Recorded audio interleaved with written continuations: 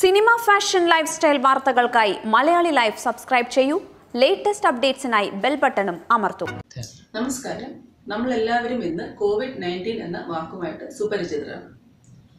പല സ്രോതസ്സുകളിൽ കൂടിയും ധാരാളം വിവരങ്ങൾ നമുക്ക് ലഭിച്ചിട്ടുണ്ട്. ഞാൻ ഇന്ന് ചെറിയ പ്രിവെന്റീവ് ടിപ്സിനെ പറ്റിയാണ് പറയാൻ ഉദ്ദേശിക്കുന്നത്. വിദേശയാത്ര ചെയ്തു വന്നവർ ഏതൊക്കെ രാജ്യങ്ങളിൽ പോയിട്ടുണ്ടോ ആ രാജ്യങ്ങളെക്കുറിച്ചുള്ള വിവരങ്ങൾ അധികാരികൾക്ക് നൽകേണ്ടതുണ്ട്. യാത്ര കഴിഞ്ഞ് വന്നവർ ഹോം ഐസൊലേഷൻ പാലിക്കേണ്ടതാണ്. എന്ന് വെച്ചാൽ നമ്മൾ വെളിയിലുള്ള സമ്പർക്കങ്ങളൊക്കെ ഒഴിവാക്കി ഒരു മുറിയിൽ തന്നെ വീട്ടിലിരിക്കുക. ധാരാളം കാറ്റും വായു അതുപോലെ തന്നെ വെളിച്ചവുമുള്ള മുറിയിലും അറ്റാച്ച് ബാത്റൂം ഉള്ള മുറിയുമാണെങ്കിൽ വളരെ നല്ലത്. വീട്ടുകാരുമായിട്ടും അതിഥികളുമായിട്ടുമുള്ള സമ്പർക്കം ഒഴിവാക്കുക, കഴിവതും ഒഴിവാക്കുക. അതുപോലെ ആരെങ്കിലും അതിഥികൾ വരുന്നുണ്ടെങ്കിൽ അവരുടെ വിവരങ്ങൾ മറ്റു ഡീറ്റെയിൽസും ഒക്കെ സൂക്ഷിച്ചു വയ്ക്കുക. ഇത് കോൺടാക്ട് ട്രേസിംഗിന് നമ്മളെ വളരെയധികം സഹായിക്കും. ഇനി അത്യാവശ്യം വെളിയിൽ പോകണമെന്നുണ്ടെങ്കിൽ തന്നെയും തിരക്കേറിയ സ്ഥലങ്ങൾ ഒഴിവാക്കുക. സ്വന്തം വണ്ടിയിൽ വേണം യാത്ര ചെയ്യാൻ. പബ്ലിക് ട്രാൻസ്പോർട്ട് ഒഴിവാക്കുക.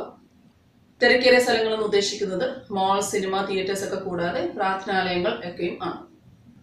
അതുപോലെ തന്നെ നമ്മൾ വീട്ടിലെ ഹോം ഐസൊലേഷനിൽ ഇരിക്കുമ്പോൾ എന്തെങ്കിലും ലക്ഷണങ്ങൾ ഉണ്ടെങ്കിൽ, ഉദാഹരണത്തിന് ജലദോഷം, ചുമ, പനി, അതുപോലെ അമിതമായ ക്ഷീണം എന്നിവയുണ്ടെങ്കിൽ നമ്മളുടെ സ്വന്തം വണ്ടിയിൽ തന്നെ ഗവൺമെന്റിന്റെ ആരോഗ്യ കേന്ദ്രത്തിൽ റിപ്പോർട്ട് ചെയ്യുക. ആവശ്യത്തിനുള്ള പരിശോധനകളും മറ്റും ചെയ്തതിനു ശേഷം റിസൾട്ട് വരുന്നവരെ വീണ്ടും ഹോം ഐസൊലേഷൻ പാലിക്കുക. റിസൾട്ട് നെഗറ്റീവ് ആണെങ്കിൽ നമുക്ക് ഹോം ഐസൊലേഷനിൽ നിന്ന് ഒഴിവാകാം.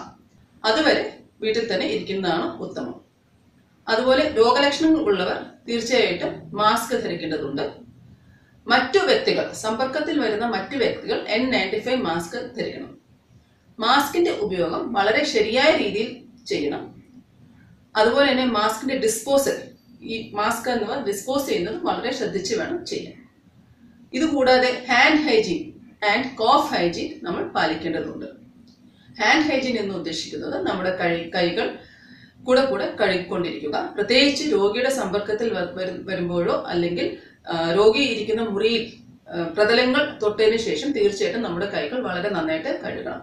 സോപ്പും വെള്ളവും ഉപയോഗിച്ച് കഴുകുകയാണെങ്കിൽ 1 മിനിറ്റ് വരെ കഴുകേണ്ടതുണ്ട്. അതുപോലെ തന്നെ കോഫ് ഹൈജീനും പാലിക്കേണ്ടതുണ്ട്. ചുമയ്ക്കുമ്പോൾ ടിഷ്യൂ പേപ്പറോ അല്ലെങ്കിൽ ഹാൻഡ് കർച്ചീഫോ ഉപയോഗിക്കുക. ഇവ രണ്ടും ഇല്ലാന്നുണ്ടെങ്കിൽ നമ്മൾ നമ്മുടെ എൽബോയുടെ ഉള്ളിലേക്ക് വേണം ചുമയ്ക്കാൻ. ഇനി വ്യക്തി ഉപയോഗിക്കുന്ന പാത്രങ്ങൾ എന്നിവ മാറ്റി തന്നെ വെക്കുക. തുണികൾ, ബെഡ്ഷീറ്റ് എന്നിവ നന്നായി കഴുകിയതിനു ശേഷം ബ്ലീച്ച് ലൈനിൽ ഉപയോഗിച്ച് ഒന്നും കൂടി കഴുകി നല്ല വെയിലത്തിട്ട് ഉണക്കുന്നതാണ് നല്ലത്. തീവ്രമായ ലക്ഷണങ്ങൾ ഉണ്ടെങ്കിൽ തീർച്ചയായിട്ടും അധികാരികളെ അറിയിക്കുക. ദിശ ഹെൽപ്പ് ലൈനും ഇതിന് ഉപകരിക്കുന്നതാണ്. ആരോഗ്യ വകുപ്പിന്റെ വണ്ടിയിൽ തന്നെയാണ് രോഗിയെ നമ്മൾ ഹോസ്പിറ്റലിലേക്ക് എത്തിക്കുന്നത്. ഈ ഒരു സമയത്ത്, ഈ ഒരു പ്രതിസന്ധിയിൽ തീർച്ചയായിട്ടും നമ്മൾ വളരെയധികം ജാഗരൂകരായി ഇരിക്കേണ്ടിയിരിക്കുന്നു.